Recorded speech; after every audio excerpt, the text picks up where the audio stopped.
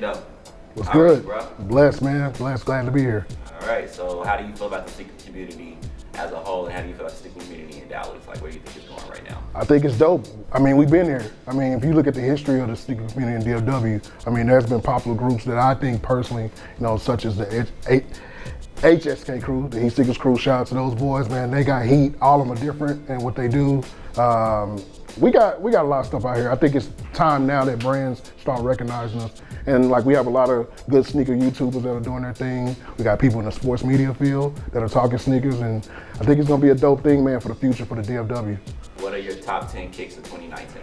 All right, man, so like mine is more of a history thing. So like, I know a lot of shoes that are hype, but I'm gonna start off with number 10. It's a simple shoe, the G-Dragon Air Force One.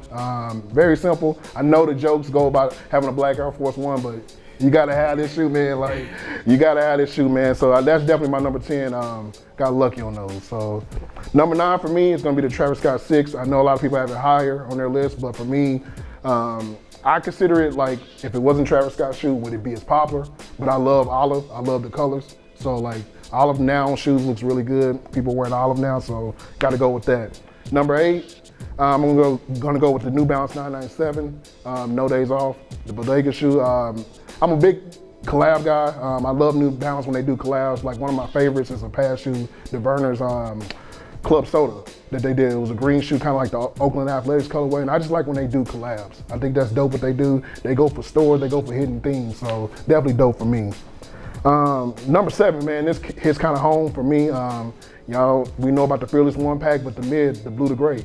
Obviously, being a DFW guy, we know about Blue to Gray. You know, his family, the Blue family, shout out to them. Dope shoe. I think everybody in the DFW needs to have that shoe and support that shoe. We know, I could talk all day about what's on the shoe, as far as like, colors and materials, but that's a dope shoe to me. All right, number 6, this is more of a history shoe. I'm not gonna say this particular model because it's been several different models, but the Jordan 11, Bred 11. I mean, let's talk about history here. If you're a basketball fan, Jordan comes out of retirement. Obviously, he was wearing the 10, but then he went to 11.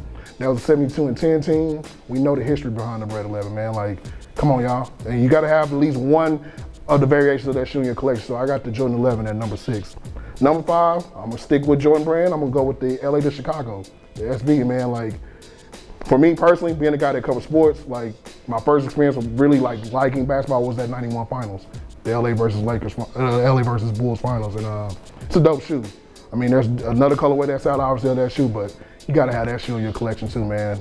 Resellers gotta help me out on that one too. I need another pair. All right, number 4, I'm gonna go with the Cactus Plant Flea Market. I think that's a dope shoe, even though I have really wide feet.